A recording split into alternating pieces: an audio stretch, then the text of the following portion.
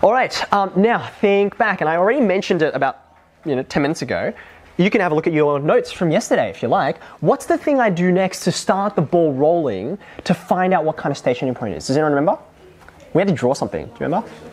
Say it again, Shema. I needed a table of values for the derivative, right? So I need a dy on dx table of values. At the moment, this is our only tool for determining what kind of stationary point it is. So here's one I prepared earlier. Ashan? In this case, can we not just draw the original function and then find where the stationary point is, and then to see if it's increasing? Okay, so are you asking at this point, can I not just graph it and then off I go? Yeah, okay. So the short answer is, yes, you could graph it. However, part of the reason why you can just graph this question is I've given you a nice, neat, easy thing, and you're like, I know exactly what that looks like, right? I'm only doing that for the purpose of illustration so you don't get caught up in a complicated example.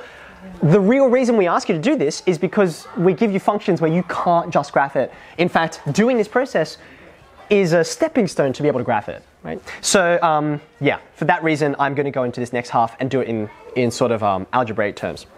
So I was just kind of killing time so you could draw your own table of values here, right? Now, if you recall, you know where your stationary point is, and what you want to do is just test a little bit to the left and a little bit to the right to see what the derivative is doing. Are you going from increasing to decreasing?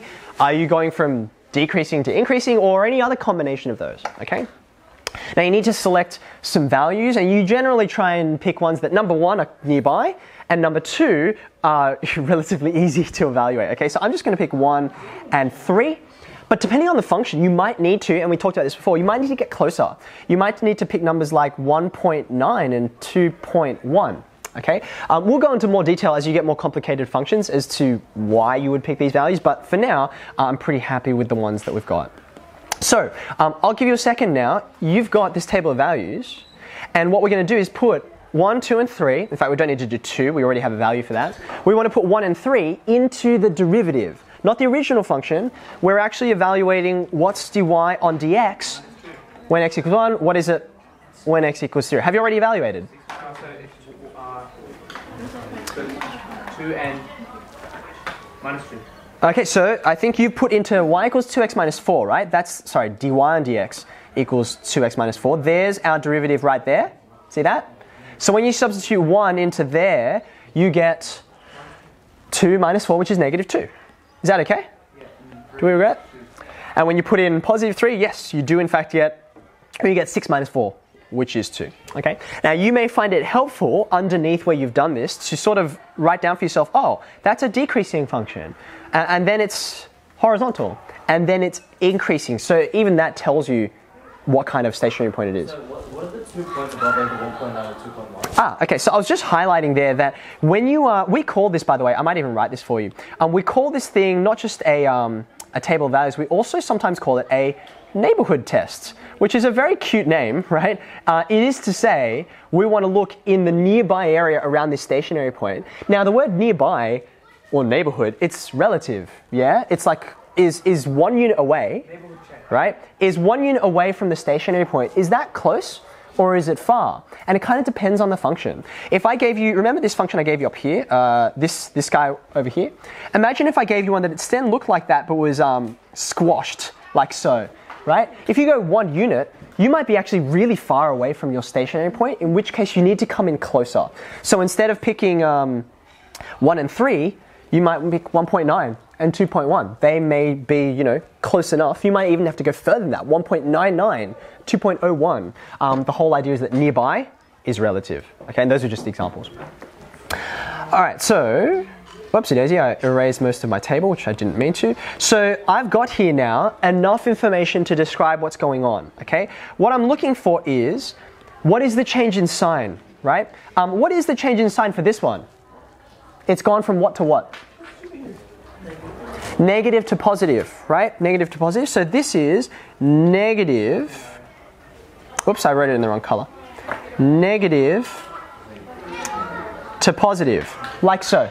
Okay. Now you can already see from that little kind of series of lines that I drew underneath our table of values, you can already see that is a minimum turning point. I'm going to write that down the bottom. Minimum turning point. But of course, this is not the only thing that might actually happen. We might actually have the change in sign in reverse direction, yeah? So if I went from positive to negative, what would that tell us?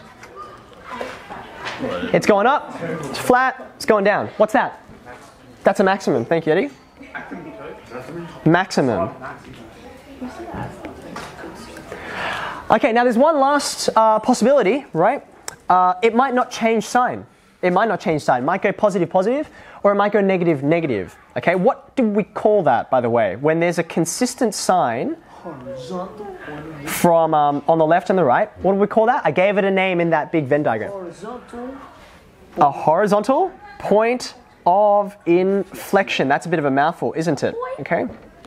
So these are our three alternatives. Okay, it's a minimum, or it's a maximum, or it's a horizontal point of inflection. So, you can see here, I would conclude, okay, I've got that 2, -1. I already said it's actually here on the left-hand side. It's one of these, because that's actually what happened. So, Saran, you were asking the question earlier, like, how would I conclude this? Well, now that I'm completely done, I'm going to say right down the bottom here, therefore, 2, -1 is a minimum turning point. That's my conclusion. Though it's worth mentioning that frequently my next thing that I'll have to do is graph this. So now I will say, oh, I know what it looks like. I'm going to go to a Cartesian plane. I'm going to draw it accordingly. Okay.